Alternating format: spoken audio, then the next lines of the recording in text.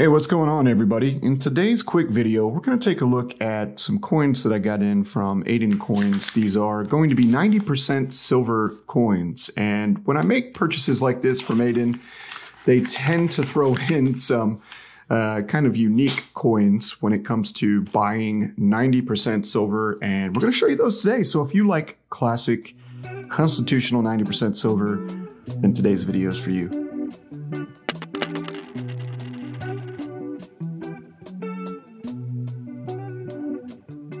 Hey everybody, welcome back to the Florida Stacker YouTube channel. And as mentioned, we do have some nice 90% silver coins. So we're talking coins that used to be in circulation, namely here in the United States. I do obviously have some Canadian as well as a little bit of Caribbean, I would call it. A couple coins from Cuba living here in Florida that fall within that non-pure silver category of circulated coins. You know, it varies from country to country, but in the United States, where we're going to focus today, the circulated coinage of the past was 90% silver. All right, so you get a pretty good amount of silver in these circulated coins. This also used to be a relatively affordable way to stack precious metals. Stacking is kind of a term, if you're new to it, for folks who buy and hold physical gold and silver coins. You know, you stack it up, right? You buy when you get paid, or each month, or however, you know, maybe once a year, and you hold those coins as a method of holding wealth in a tangible asset. Of course, today we are moving in the opposite direction of what 90% silver really was, and that was you hold coins in your hand that were actually worth something. Okay, they had a metal that was valuable, vice you know, the basic crap that we have today in circulation. So when you would hold a $50 back in the 50s and the 60s, sure, this one's not a great looking specimen, but it's the silver content in circulated 90% silver that is valuable, not obviously the quality of the coin, not a collectible coin. But kind of wanted to put that out there. So it has changed. Rather, I did just drop a dime. It looks like, yeah, dropping dimes, right? I think it was a mercury dime. Yep, there it is right there. Okay, so the 90% silver has gotten really expensive to stack. So I do kind of look at it more from today in 2023. For those that are more interested in history as well as collectability, I don't think anything we're going to see today is going to be very valuable when it comes to collectability, but I do see some pretty nice examples, and maybe that's not going to be the case. So let's go ahead and get started with our basic generic stuff. So we saw our Ben Franklin $50 here, 1960 Benjamin Franklin $50 with the classic Liberty Bell from Philadelphia. We've also got a mercury dime. This looks to be a 1926, and I will be honest and tell you that my eyes are not as good filming the coins now as they will be when I'm reviewing and editing the video. So if I get a date wrong or a mint mark wrong, blame my middle-aged eyes. Okay, so we got a nice grimy Roosevelt dime here. Doesn't matter, right? If we're stacking this, even though it can be expensive these days with premiums. Here is a nice circulated mercury dime. This one's from 1944, same year as D-Day in Europe, so pretty important time in our nation's history. Here you go, the beautiful mercury dime, one of my favorites. And I've got some nice BU mercury dimes that I do bust out from time to time for certain videos.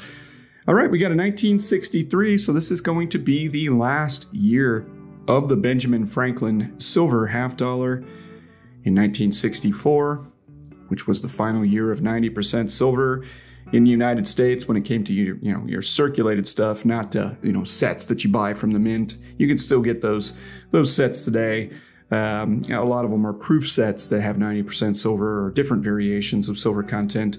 However, 1964 was the last year you could get it. You know, just go down to your bank and buy a roll of $50 and it's 90% silver. Okay, so we got 1951. Doing pretty good with the Ben Franklins today. Usually tend to get a few more of the John F. Kennedy 1964s when buying. But I do like the mixture that you get with Aiden coins when it comes to the $50, quarters, and dimes. They do a good job of getting an assortment of items. So there you go, it looks like 64 to me. The last year once more, Roosevelt dime, nothing special. And let's go ahead and see, this is a 1935, I believe. We'll figure that out as mentioned. Got some good toning going on with that Mercury dime. Another Roosevelt dime here, not too much to talk about. I'm trying to speed through these guys so we can get to the better looking stuff. Then we've got, let's see, a 1940 Roosevelt dime and a 1943. Did I say Roosevelt? I meant to say Mercury dime.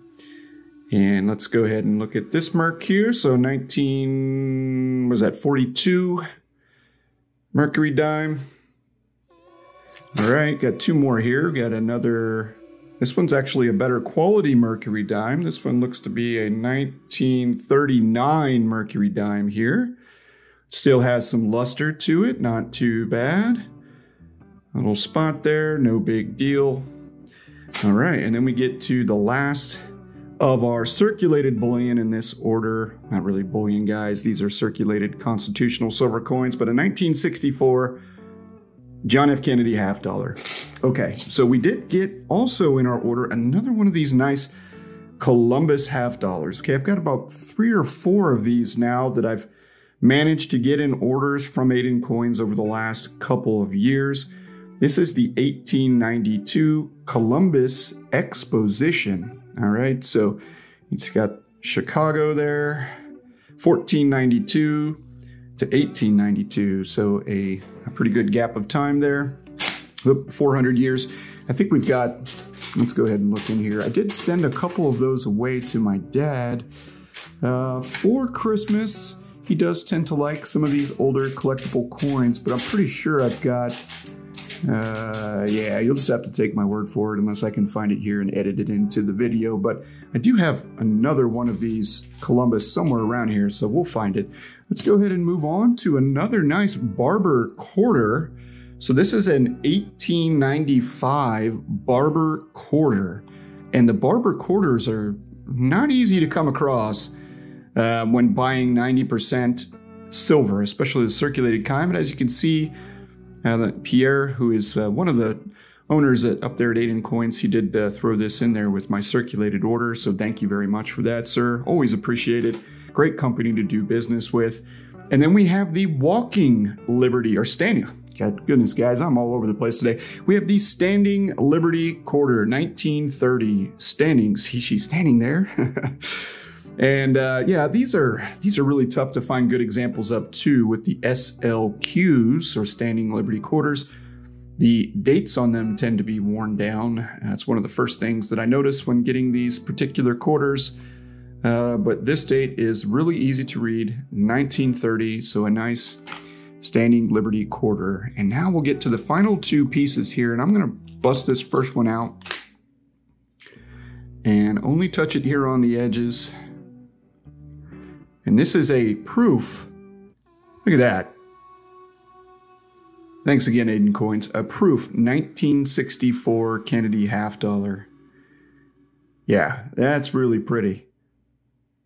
Very nice, very nice. So these are the type of coins that obviously I like to hold for my kids. I don't really collect much, and those of you that have been following the channel know that. I have a limited collection of gold and silver coins.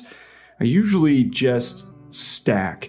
But whenever I get a nice example, like this particular example, you know, from 1964, these usually go in a coin flip. So it'll go back in the coin flip and into one of my two children's kind of coin boxes that I'm putting together for them. And our last half dollar is a nice, this looks BU to me, or at least AU. I'm not a grader, but a 1937 Walking Liberty half dollar in really good condition. Some good luster, still a lot of reflectivity off of this silver coin. And let's go ahead and flip her around. Look at that.